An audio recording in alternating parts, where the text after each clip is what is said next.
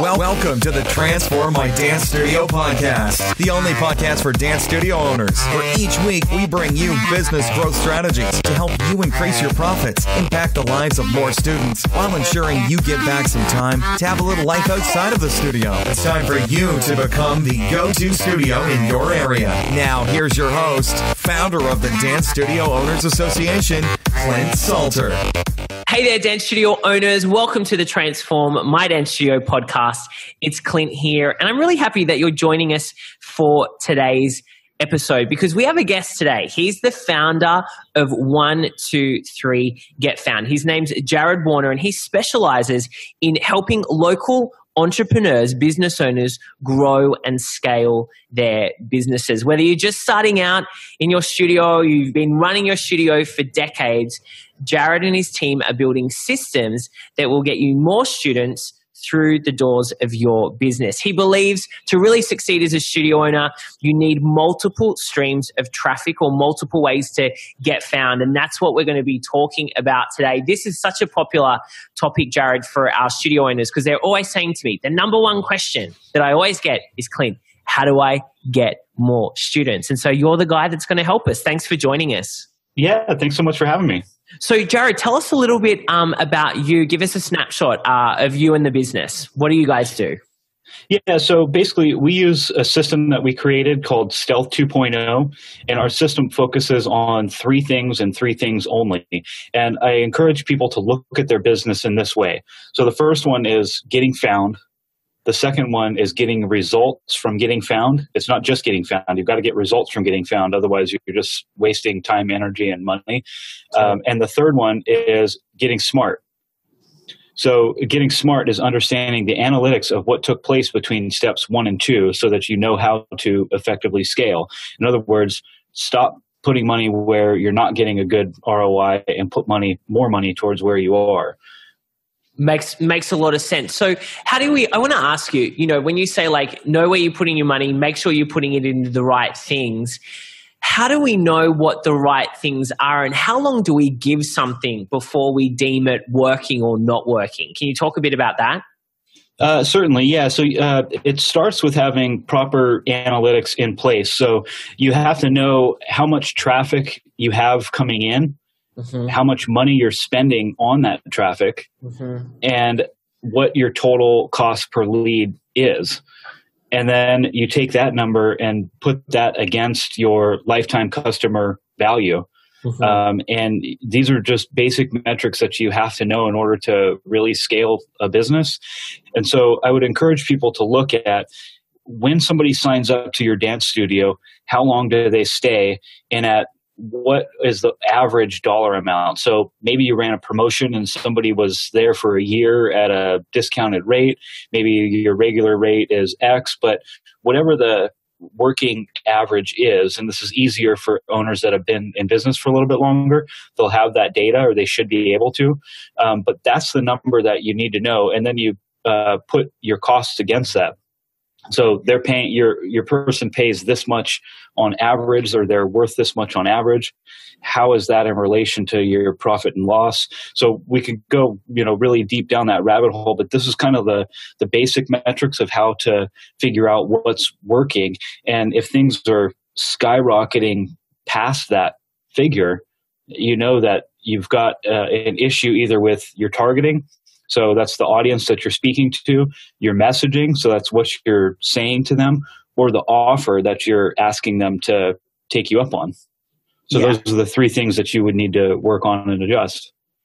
I love what you're saying. And the reason I love it is because you've just talked about really knowing those baseline foundation numbers inside of your business. And I think so often I've seen it with studio owners that come to us and say, my marketing's not working, or what's going on here? And when we dive into their numbers, they don't have clarity around these things that you've talked about, around, how many people are hitting their landing page, or, opting into their offer, or, visiting their website. And then how many of those people are taking trial classes? How many of them are coming actually into the studio and then enrolling? And then how long are they staying? So I love this because this is something we talk about a lot, and you've just confirmed that knowing your numbers really is a huge piece of the marketing puzzle. It really is. And a lot of people, including marketers, by the way, I have this talk with people all the time and say, don't look at just front end conversions. Because I'll give you an example. I had a client who we ran a 30-day free trial. And obviously the conversions were really big for free 30 days to try it out. Yeah. Then we switched it to 7-day free trial from 30. Big difference, especially to the people who had already seen the 30-day offer. They did not convert on a 7-day offer. If they didn't convert on 30, they definitely didn't convert on 7. But an interesting thing happened. After about 14 days, we started getting conversions. We got 0 conversions in the first 7 days because the audience was made up of a large percentage of people who had already known about a 30-day offer. So they went, oh, forget it. It's 7 days now. I'm not interested. But the interesting thing happened, and now this offer has been running for 2.5 years. The people who converted on the 7-day trial were more likely to turn into students than the ones who converted at the 30-day trial. So the business actually made considerably more money and retained more students at the 7-day sign up. And one of the things that was very interesting is the amount of show up numbers. So the people who had a 30-day trial, some of them never even showed up because they felt like they had all the time in the world. And I think back to some offers that I've claimed that had a free month, and I'm the same. I've done it for software, and they go, you get a free month, and then we'll extend it for a month if you don't use it. Those are the ones that I've actually literally never signed up for, and going in, it was something that I could use for my business, but they gave me too much time. So you don't want to give so much time that they don't actually even use your product. Yeah, right. There's no urgency there. I've done that too, and I'm like, I'll get to that at the end of the month. Right. But if they say to me, I've got X amount of hours or 7 days, which is, a week, I'm like, okay, how are we going to use this week to see if it works? Yeah.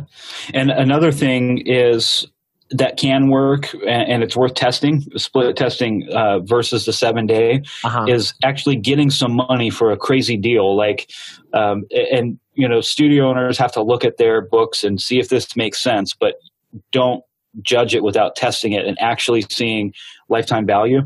But testing, like, say, 6 classes for $20 or $19 or $17 or something like that. Things like that you get them to actually reach for their wallet, pull out their card, and test it out. I bet you those would be worth more in the long run, but your conversions will definitely suffer. So it's for somebody who is maybe a little bit skeptical to give away the 7 days, try that one. But if you have a killer user experience or a customer journey experience when people come to your dance studio, the 7-day could work really well because you will get more people in the door. And if you're able to do a really good job and keep them there, I'd probably go all in on something like that. Yeah, awesome. This is super valuable. Now, your first step is around, getting found. How do we get found? What are you seeing working really well for local kind of brick and mortar businesses when it comes to them being found by their ideal audience?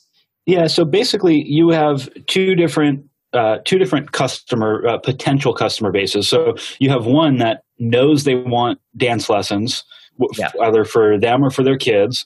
Those people are searching on Google.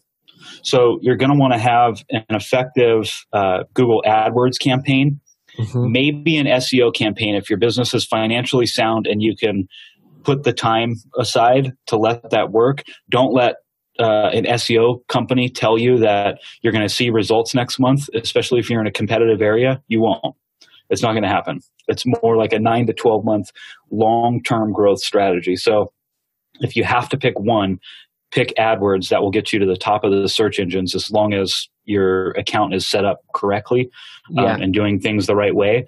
So those are the people I would call low-hanging fruit. They know they want to do business with the dance school, but they don't know which one they're going to do business with.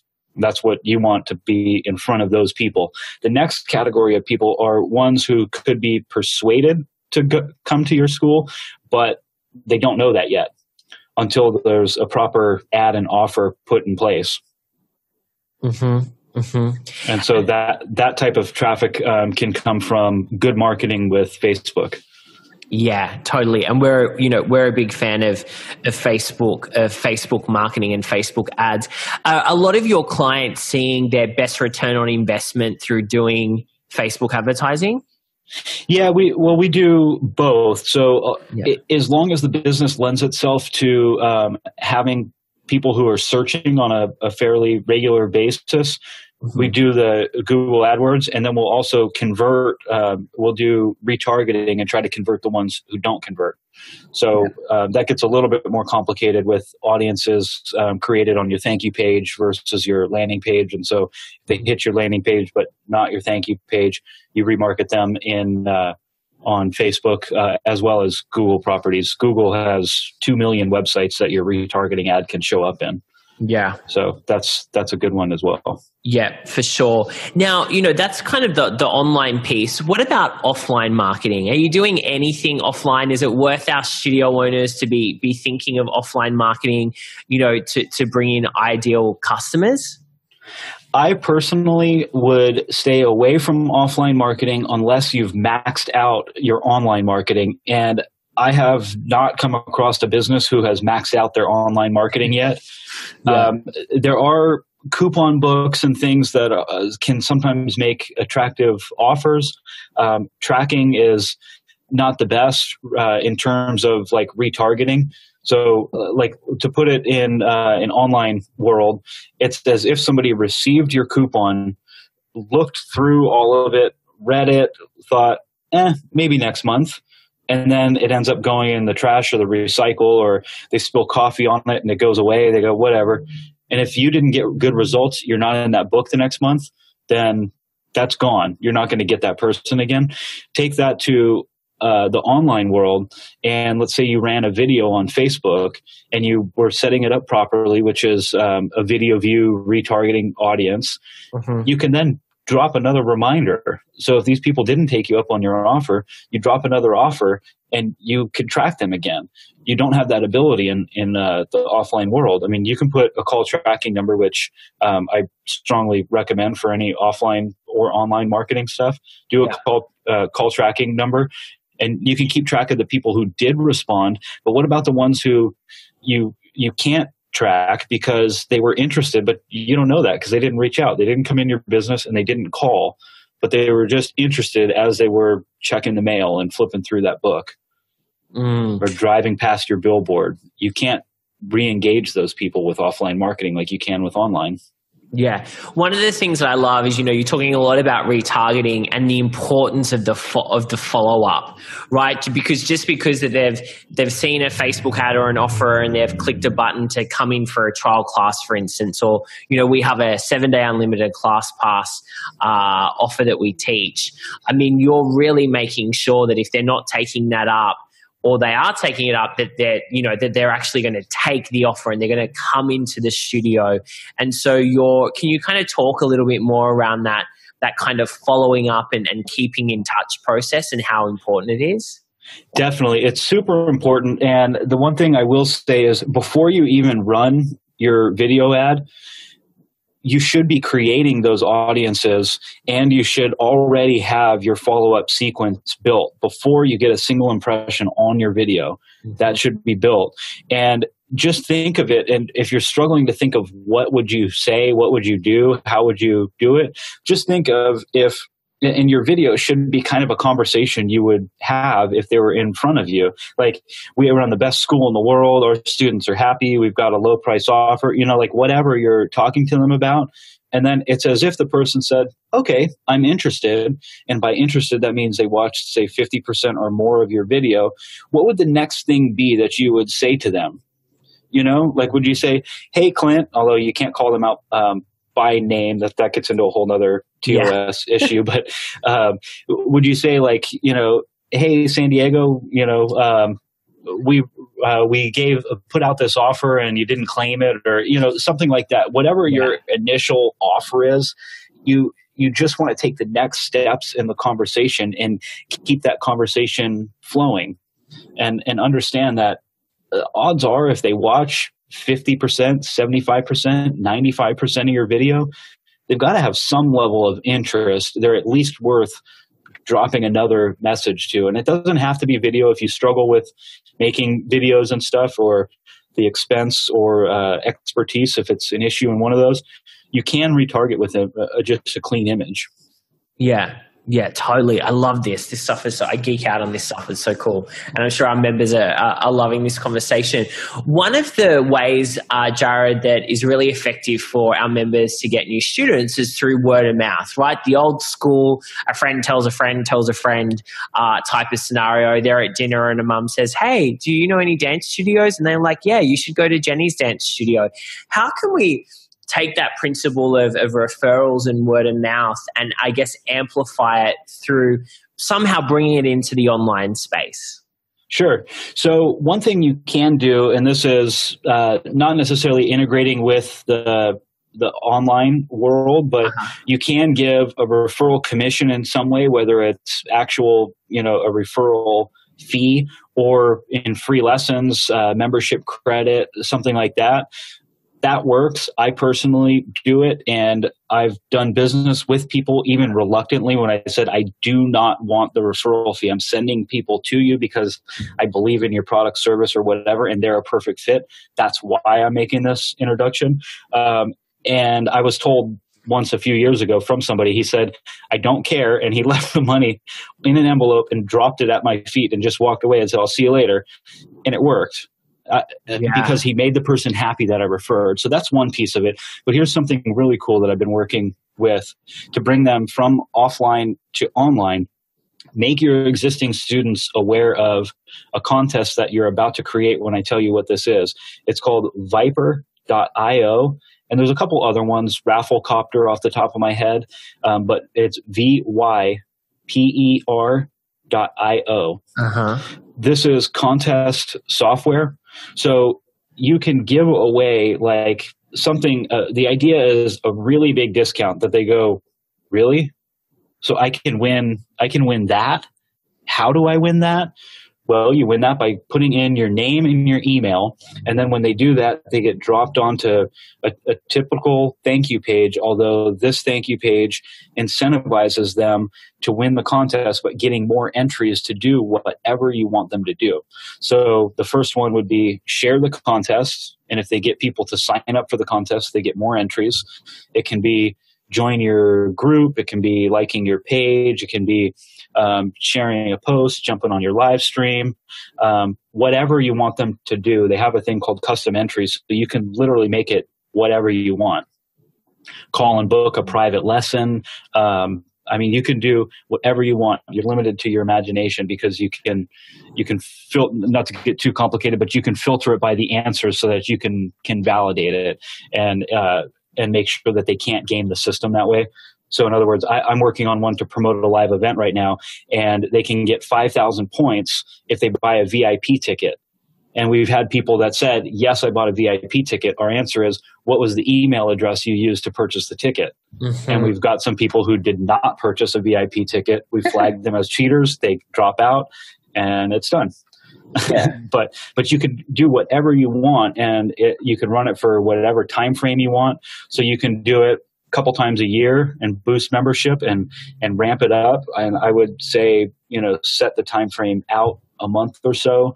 Tell all your students as well as social media, and make a fun thing about it. Yeah, I love this. This is so cool, and a great way to obviously build your list. And when the competition's done, announce the winner, and then maybe offering something to those other people that didn't win, like the 7-day pass or something, to come along and come and try the studio, right? 100%. Yep. And you can build whatever properties you want. So if you want to build up your page, you want to build up a private group, you want to build your email list, you build just from them getting in the contest. So that's just by default. You build your audiences on Facebook to retarget. You build whatever you want. Yeah, so cool, so cool. I know we're running out of time, Jared. So I want to ask you, you're working with so many different business owners, local businesses. What are your 3 tips? You can give me 4 if you want, for running a really successful client attraction campaign. So for our studio owners that are wanting more students, what are the 3, if there was only 3 things or 4 things they could focus on, what would you say to do? So definitely you need the right audience, and usually they're going to be local. So your audience is going to be a radius around. So that part's easy for a studio owner. You're going to want a landing page that converts. Don't send them to a regular homepage. If you're running a video ad for kids' classes, you're going to want to market to parents only, and you can do that in the settings in Facebook and Ads Manager. And then you're going to want to drop them onto a landing page that only talks about kids' classes. That's why they're responding to the video. And then the final thing is you've got to have a good offer. It has to be a good offer. Otherwise, it doesn't matter. You could be telling them anything and there's no sense of urgency and there's no reason to act at all, and definitely no reason to act now. So 6 classes for $20, 7-day trial for the first 50 people who respond, something like that, that gives a sense of urgency and is a really good offer. And then definitely, in order to make it really work, that you can get the full money out of it, you've got to have a system in place where you know that they came in for that offer. It's time to wow them. Give it everything you got, because you need them to sign on for the long term. And you build that trust in the first, week to first couple months. Perfect. I love it. Jared, I could talk to you for a very long time. This has been so valuable. I'm sure studio owners who are listening, you've probably got pages and pages of notes. I hope this has been really valuable. Jared, where can our studio owners go to find out more about you and what you guys are up to? Yeah, I've got a free group, agencyinyourpocket.com will drop you right into the Facebook group. And actually some of the stuff we're talking about as we record this at 1 p.m. Pacific today, I'm doing a tutorial inside that group on video retargeting. So if you drop in the group, ask for the link, it'll probably be buried by the time this episode airs. I love that. Agency in your pocket. Cool. All right, Jared. Well, thanks again so much for sharing all of your great wisdom. I'm sure we're going to get a lot of people jumping over into your group. I know I'm certainly going to be in there. And we look forward to hopefully having you back. I appreciate it. Yeah, it's been fun. Awesome. Thanks, Jared. Thanks, Clint. Thank you for joining us today. For all the resource links from the show and to receive access to our free dance studio growth training, make sure you visit transformmydancestudio.com.